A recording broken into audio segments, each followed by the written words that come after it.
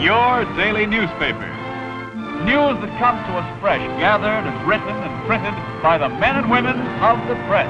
Get your morning paper, Morning Star, read all about it. Extra, read all about it. Extra, extra, read all about it. Extra, extra. Doesn't anybody read these things anymore? They read them.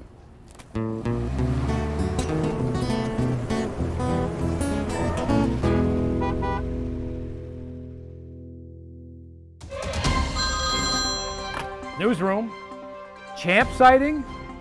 I'll get two of my best reporters on that right away. Hold on. Oh, it's you guys. You'll have to do. We'll have two reporters there right away. Thank you. Two reporters? I did the last champ sighting. Hey. Make him do it. No complaining. Welcome to Travels with Charlie, Vermont politics in real life. Today we're going to be discussing the media, print journalism, and I've got two veteran reporters with me today. Mike Donahue worked for the Burlington Free Press for more than 45 years.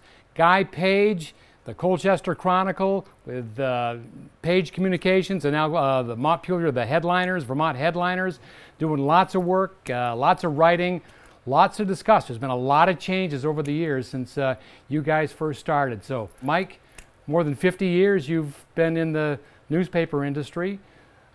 What are some of the changes that you've seen over the years? Well, I think the biggest thing is that probably there have been more changes in the last 20 years than the previous 200.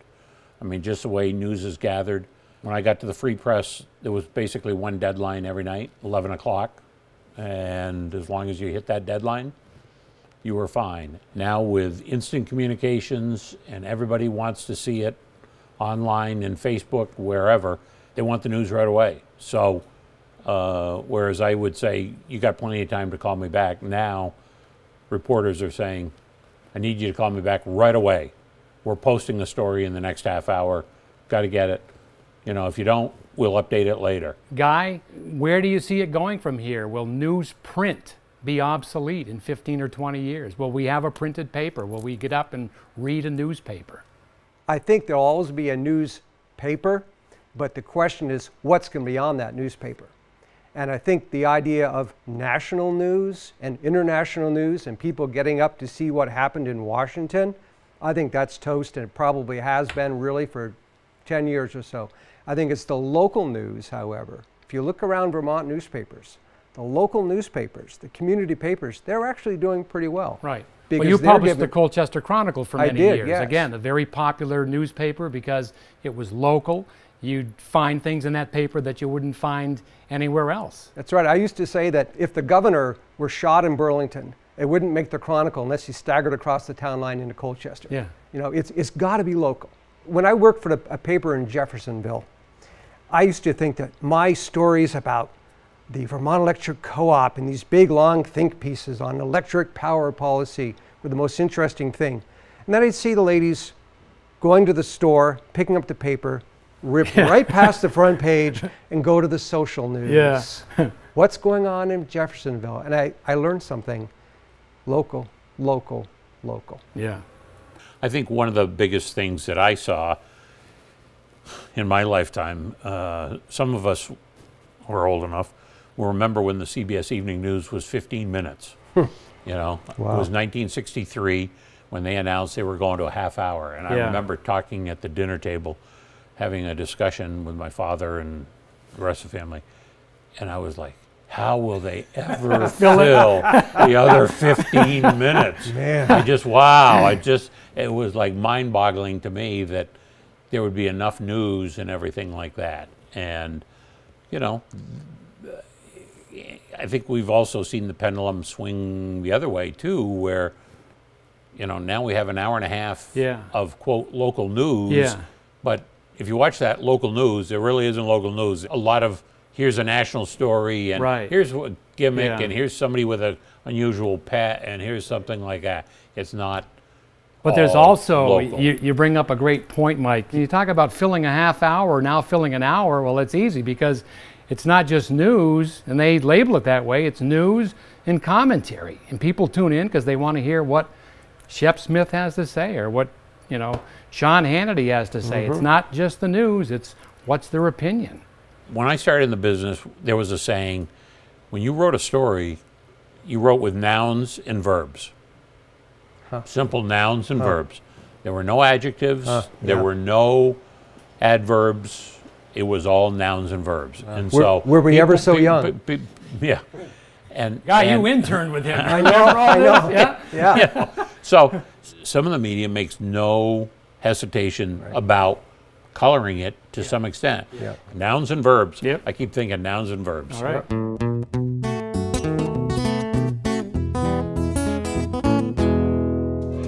All right, now for the game show portion of our program, the most outrageous headline that you've either read or you wrote. I'm going to give you 20 seconds to recall and bring it up. Starting now. Go. Outrageous headline that you wrote or you read somewhere. You're sorry you wrote it. 4, 3, 2, 1. Pens down. All right. Hey, pens down. Pens. Oh, hey. Come on. Gee. The professor's giving you a hard time again, Yeah. huh? You want to go first, Mike? I'll let him go All first. right, we'll let Well, Guy go I first. think the idea Guy? is to make a boring story, try to make it interesting. And mine was hot stove fails to explode, woman and child unharmed. You actually wrote that? No, actually I heard about it though. Someone else did. Mike? Officials, highway deaths fall short. So, Now give us the backstory on it. and I wrote that. I wrote that one You're time. taking credit for that. Here's what happened. Did it get printed? No, the editor did not like Good. it. But what happened was, National Highway Traffic Safety had predicted 500 people were going to die over 4th of July or Memorial Day weekend. I think it was 4th of July. And I was working a day or two after, and they had the final tally. Yeah. And, there were only 395 instead of the 500 they projected. Missed the mark. So I just said, highway deaths fall short. We're not working hard and the enough. editor thought that was a little too... Well, see, I think Mike wins. I think you're And right. he wrote it. Yeah.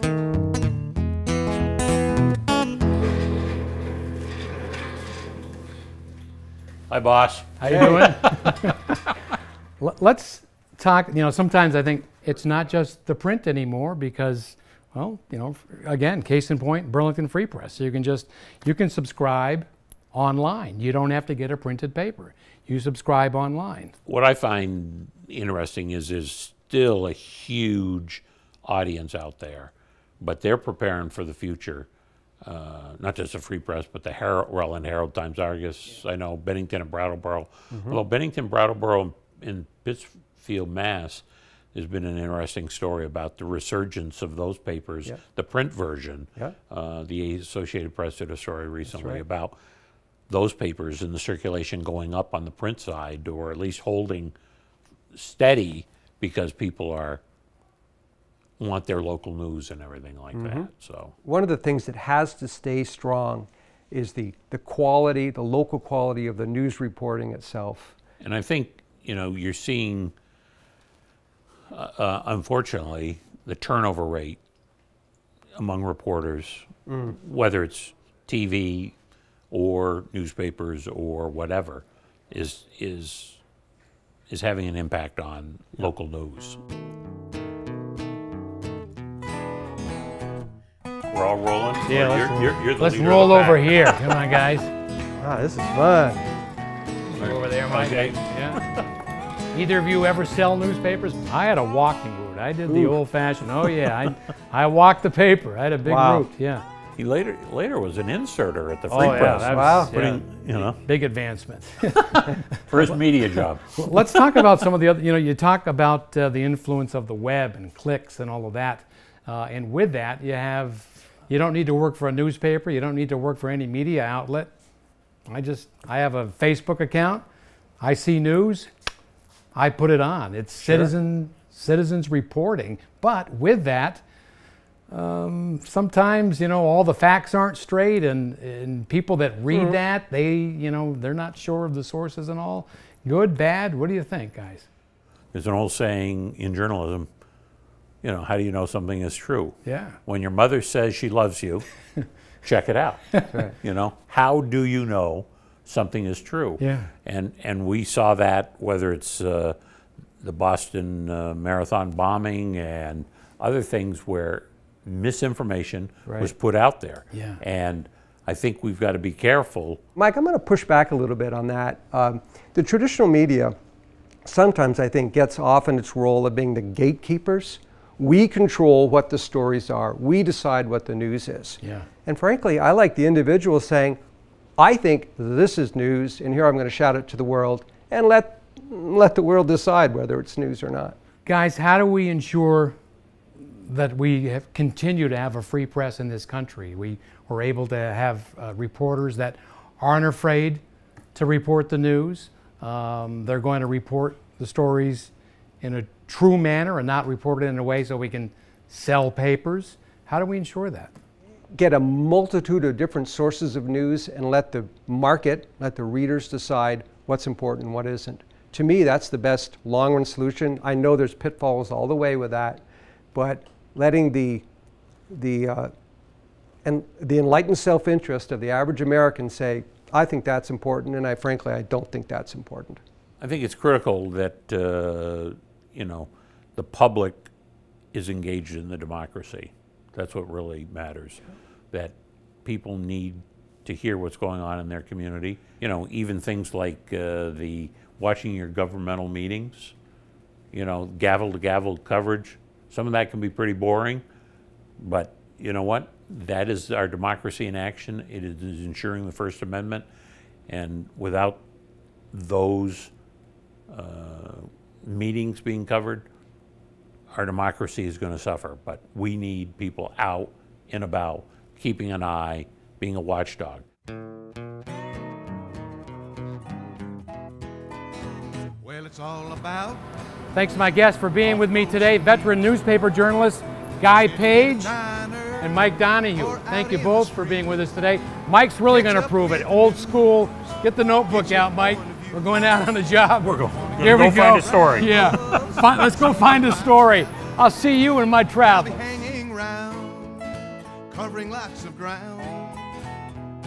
If you be so kind to share what's on your mind, it's time well spent talking president, though we may not agree.